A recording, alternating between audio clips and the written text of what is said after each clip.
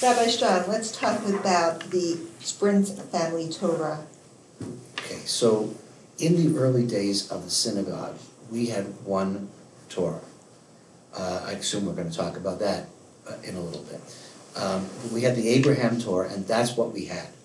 And we were pushing the limits on that one Torah, so that when you came to a holiday and you had to roll the Torah from whatever the weekly portion was to whatever the holiday portion was. I remember times where I ended up with like Popeye forearms from doing, seriously, I mean, you do this for long enough and you feel like your arms are building up.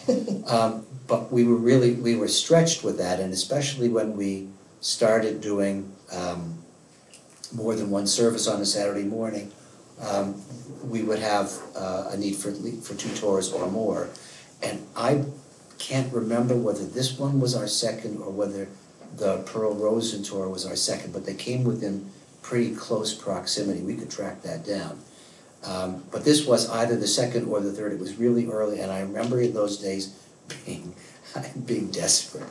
And I would raise it with people, hoping that somewhere somebody would be moved by it and respond to it, because we really were in serious need. And as I recall it, this was a family.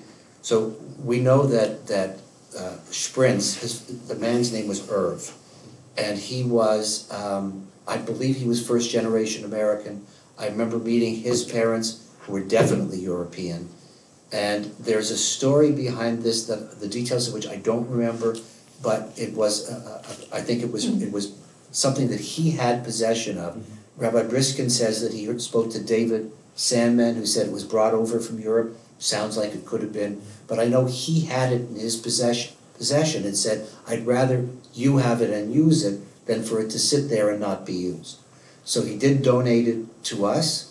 And my best recollection is that was at a time when I had done a conversion for one of his children, for the bride of one of his children.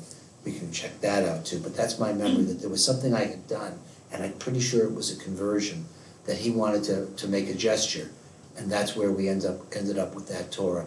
It was certainly in the very early days of the synagogue, certainly in the early 80s. Great, thank you.